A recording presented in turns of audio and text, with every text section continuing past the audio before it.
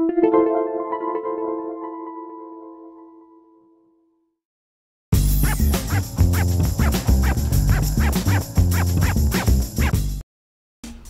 to MyLITV. From Manhasset to Montauk, we have traveled our communities to bring you the following events. I'm your host, Waldo Cabrera. MyLITV starts now.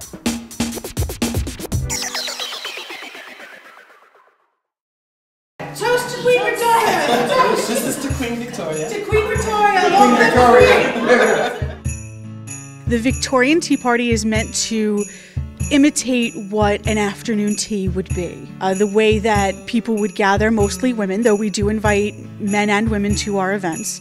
The kinds of parlor games they would play, the songs they would have sang, we recreate that afternoon so that people can come and escape from the modern day into a Victorian tea room for an hour. The Victorian tea event that we're doing today is very similar to the way people would have had a Victorian tea. Oh, my dearest and my oldest Old! Not only am I your dearest friend, but I'm your oldest friend. I do work with another actor, someone very talented, Anjanette Billings, and she interacts with me. We bicker, we tell jokes, and people enjoy handmade savories, sandwiches, desserts, and of course, tea. What we're playing today is called Pass the Parcel. It's very similar to hot potato, except as the item goes around, you unwrap a layer on the item and it gives you some direction. So it could tell you to make a silly face, it could tell you to go hug somebody, it could tell you to toast Queen Victoria, and of course you stop and you do it, and then the package continues to go around. The person holding the package at the end gets to keep the prize inside. I love the game. I thought it was very imaginative, very simple, but very bringing you to think about things, to sing a song or to tell a story, to give the Queen a toast. Yeah, that was so much fun. It was really a lot of fun. And we're going to probably steal the game for our parties now. Friends. When you go to a restaurant, which is what we do now for entertainment, you just sit with your own little group and you don't get to know any of the strangers in your room. And this was so different because for me the highlight was getting to know these lovely women here.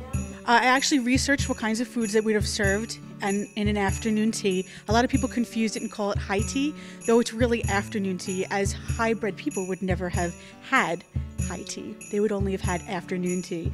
So I serve finger sandwiches. I do cucumber sandwiches. I also serve brownies, because who doesn't love a brownie? It's usually some kind of cookie. Today it's rugelach. I'm also serving tea biscuits, because what's tea without a tea biscuit?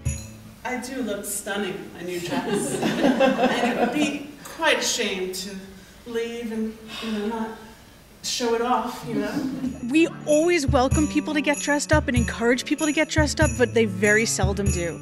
Every once in a while someone will come with a big Victorian hat and we get very excited, but it's not common. Though we always encourage people to dress up. If somebody has a talent, like they like to sing, we give them an opportunity to sing. We've had people do magic tricks, people tell jokes, people tell stories in the middle of our show, and it just adds so much to it for everybody's enjoyment.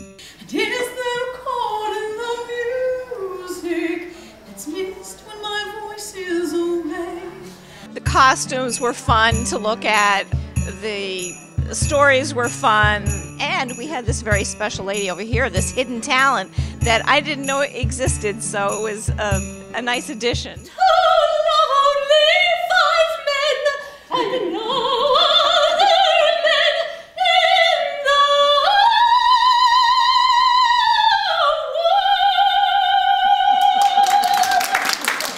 I think I expected more that we'd be standing around, just milling around and talking to people. I didn't realize it would be a whole, very organized program. And this was very, very fantastic because it took you away into another time period and gave you a sense of not being so rushed and a sense of meeting new people in a very pleasant atmosphere.